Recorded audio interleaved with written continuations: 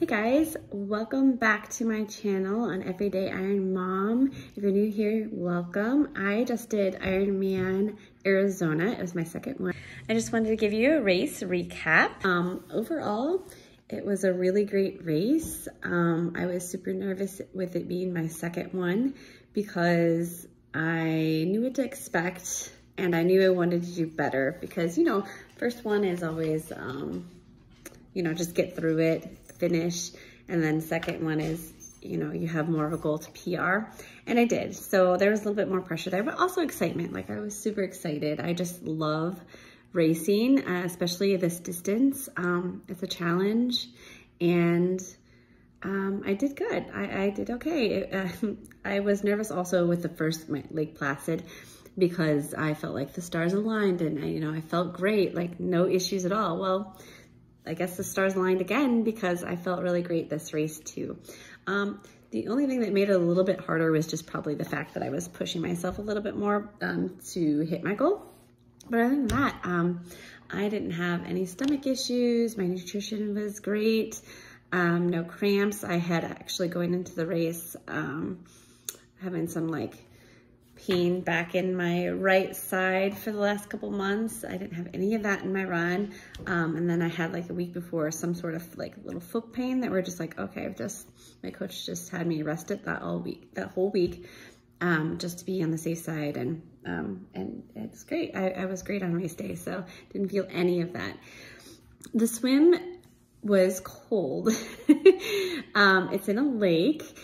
It was 60, I think barely 60 degrees, barely 61 degrees, I think maybe.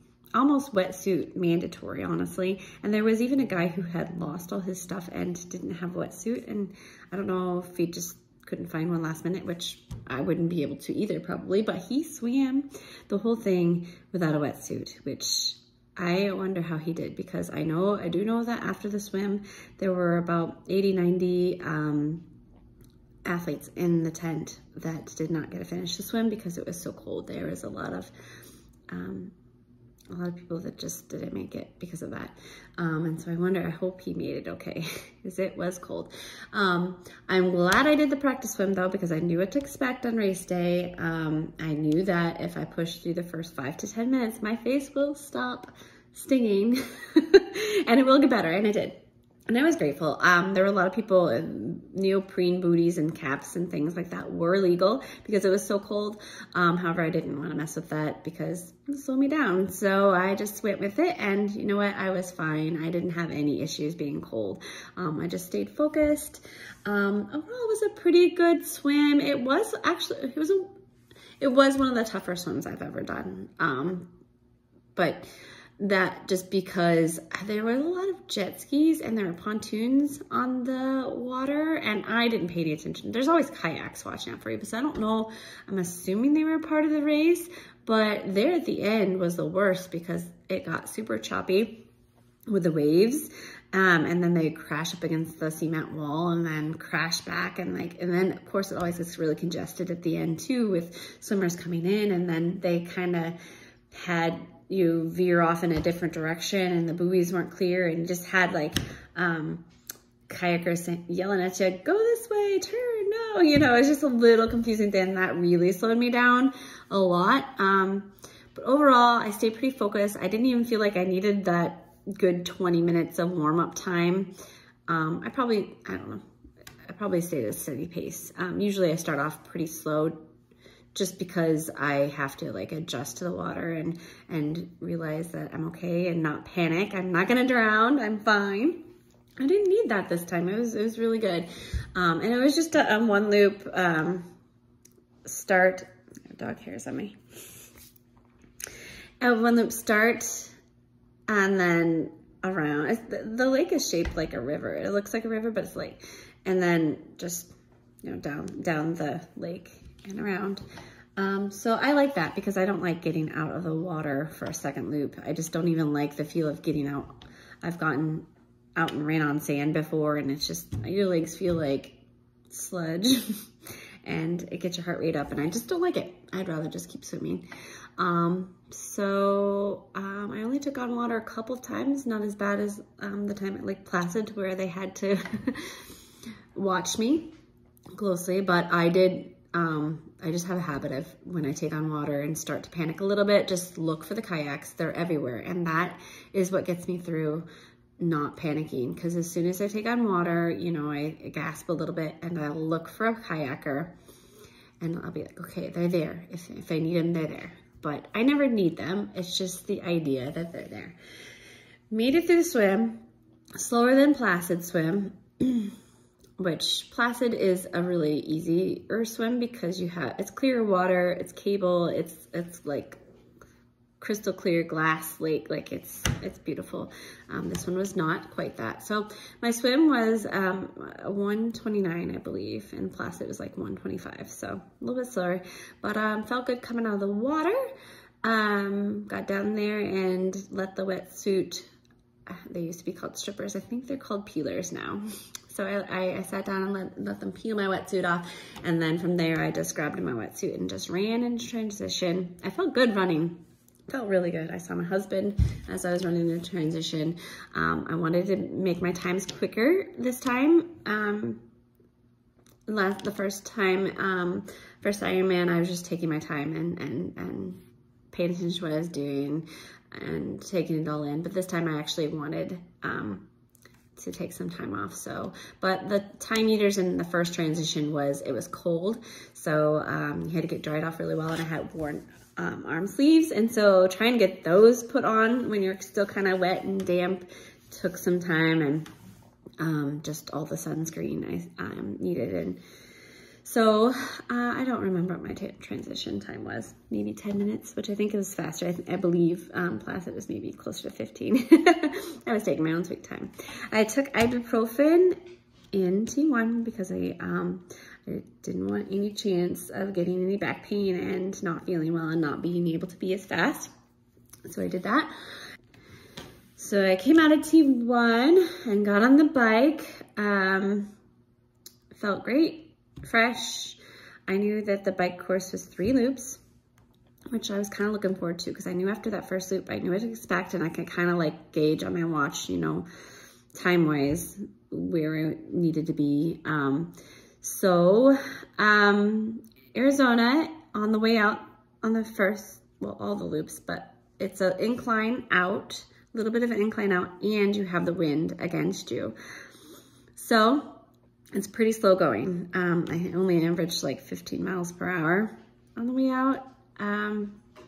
But I knew I'd get a turnaround. So that is what kept me going every loop, is knowing, okay, yeah, this is gonna be hard the first half of this loop, but I'm gonna fly the second half. And I did. I turned around and man, it was like, yes, this is where it's at. But, you know, you gotta be careful too. There was a very bad accident there right after that turnaround, because I think people probably got a little too excited, went a little too fast.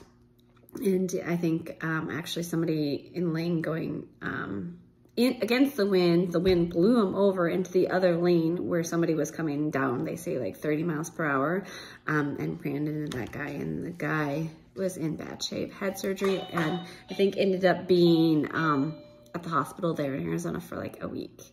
And I saw actually an accident later on in front of my very own eyes of just one guy, but he went up over the curb and like tumbled and looked bad. And I just remember I said out loud like, oh no, I didn't stop because I know there's people right there, but you want to, because it just looked really bad. But anyway, turn around and you're like super excited because the wind's at your back and you're not working as hard. But I still am not comfortable enough to go so fast. I went probably 20, I think my husband said I averaged like 24 miles an hour on the way back. It's like I could power-wise go faster, but safety-wise, I'm just not comfortable yet going that fast. That's pretty fast and in the wind, and I'm too chicken. So that was the way it was for 3 loops, and I felt really good the whole time. My coach gave me a wattage to kind of aim for the entire time, and I hit it. That's what that kept me going. I just watched my wattage, and yeah, I didn't really stop on the bike, only once to use the restroom, the porta potties. really quick, which was kind of towards the end of the bike ride. And so my legs were like mush getting off and I wobbled a little bit. It's so nice. Ironman has got it so nice to where, you know, the volunteers are amazing. If you ever volunteered, thank you. You're amazing. They like held my bike for me when I went into the porta potty. Come out, readjust, you know, my bottles, do all the things I need to do. It's easier when I'm stopped. And then I was back on the road. One thing I didn't like on the bike this time is that they didn't have any water refill stations like they did at Placid. So I just, in my special needs bags, halfway through the bike race, I had just put in my formula powder. In the bottom, was hoping they would have water to refill it, like, because they did in Placid, but they didn't. So I had to make a stop, not only at my special needs bag to get everything I needed out of that and switch bottles and stuff. Then I had to make another stop at an aid station to like get water bottles from them and like refill all my bottles. And so that was, you know, a little annoying to me, but in hindsight, it wasn't that much more time. But it's like, you know, every little thing counts. But so really it was a pretty uneventful bike ride. It was pretty going out because the mountains are in the background. I'm sitting here petting my dog. Mountains in the background, and on the way back, you've got to look forward to seeing your people. I had my husband there. So every time I came back into town, I got to see him. And he was always there cheering for me. And it was so nice. It was really nice. I like the loops.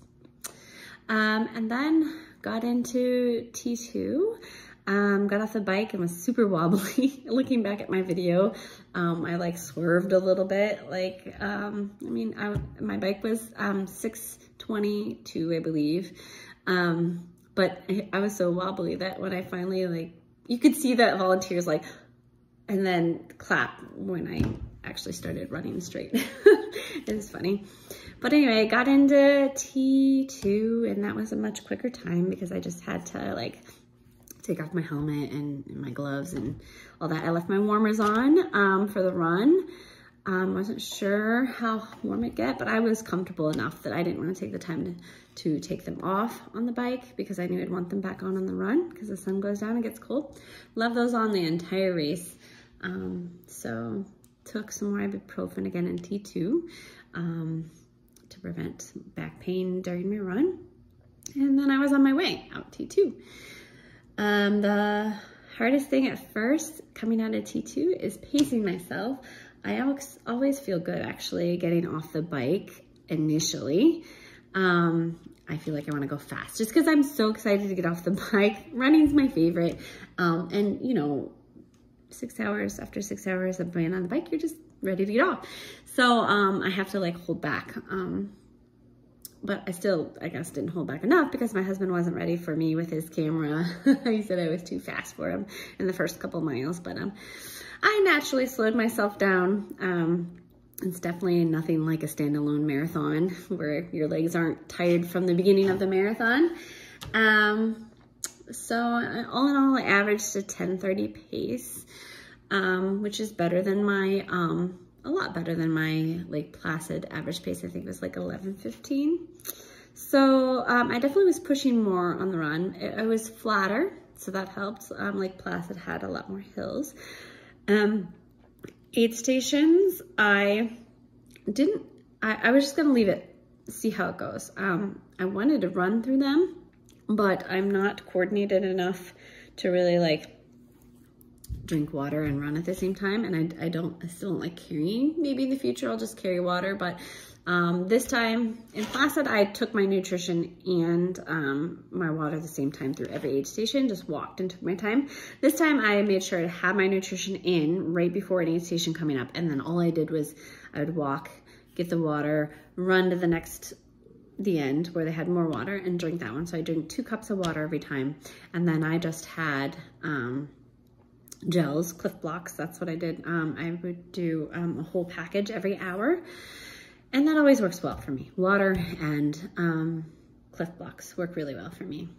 Back on the bike, my nutrition, I have to backtrack because that's important. My strategy was I used Vitargo, which I only do 1 scoop because it's a little sweet for me otherwise, but you're supposed to do 2 scoops. But since I didn't do as many carbs in that drink, and to keep my belly happy because it's always growling at me, I did peanut butter pretzel bites every hour. And also I would do Cliff Blocks in addition to that. But then by mile 80, again, I would stop the solid foods and only eat Cliff Blocks so that I could prepare myself for the run. And my gut would have that all like digested better so that I don't get sick on the run. Because when you're running, your belly is sloshing up and down, and you're more likely to get sick and belly upset that way. So that's what I did. The Vitargo formula, I did again and feel like I needed a bottle of water, which I knew from Placid. So I actually I have room for 4 I have 4 cages on my bike for 4 bottles, but I only carried 3 to start because I knew somewhere along the way I'd want water, and I didn't want to throw away one of my water bottles to take one of theirs. So I left a space open, and that worked just fine. It wasn't hot either, so it was perfect, like 60s all day. It was really great. The swim was cold, but so back to the run. Super spectator friendly. Arizona's super spectator friendly. Not only the bike do you get to see him every loop, but then on the run you get to see him a lot. My poor husband didn't get any breaks. He just was walking around the whole time. But he was very motivating. He was my Sherpa for the weekend. He knew my goal that I had, and so when I got to probably closer to halfway through the marathon, I was like curious what my projected time was, so I asked him, and from then on, every time I saw him, he was doing the math at like what my current pace was and what pace I needed to keep up to meet my goal, and just like where I was at, and I really appreciate that. It was like super motivating to me, and just like, I don't know, it was great. And there are even times when he's like, you could slow down if you're not feeling it. You can slow down if you need to. Like, you're doing good at this pace. Like, you could still meet your goal. But I kept going as fast as I could at that pace.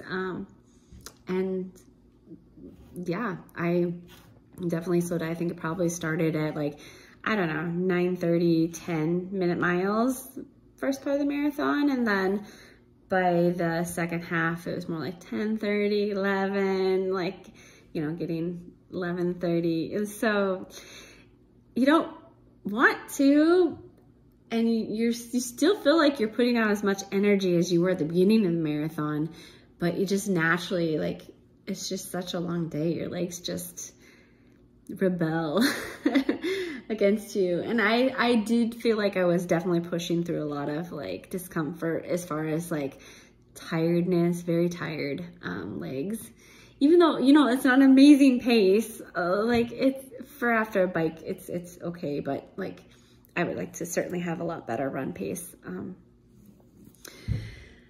But overall, oh man, it was Mike Riley's very last North American Ironman last time announcing. So that was very special. I made sure to take in his voice, and he actually ended up saying my name twice, which was really cool.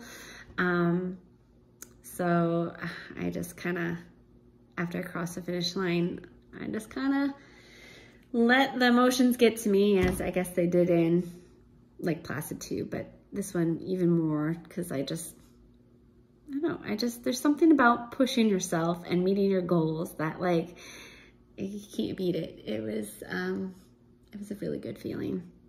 So I'm doing another one. I'm signed up for Ironman Texas, end of April. So I'll begin training, and it's a little bit of off season for me in February, and then I will be training for that.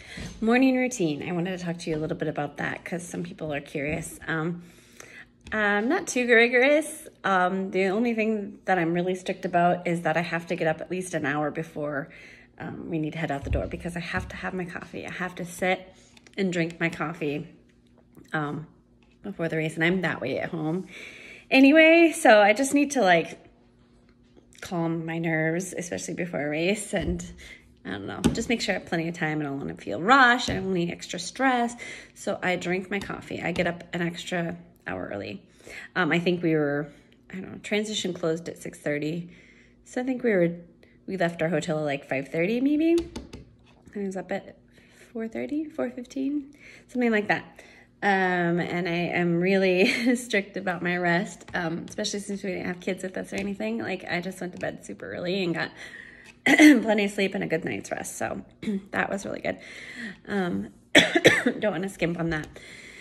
So got up, had my coffee, and then my pre-race breakfast always is just peanut butter and jelly sandwich, and sometimes a banana with that too. And then it's like a couple hours before I actually get in the water. So like right before I got in the water, I took some Cliff Blocks, and then I always take my inhaler a couple puffs before I got in, and I carried my inhaler in my bike and my run again. But if I do have any asthma issues, it's usually in the water, so I always make sure to have that. And I didn't have any issues, so that was good. If you want to follow me along on my journey, follow me at Everyday Iron Mom on my vlog. So thanks so much, guys.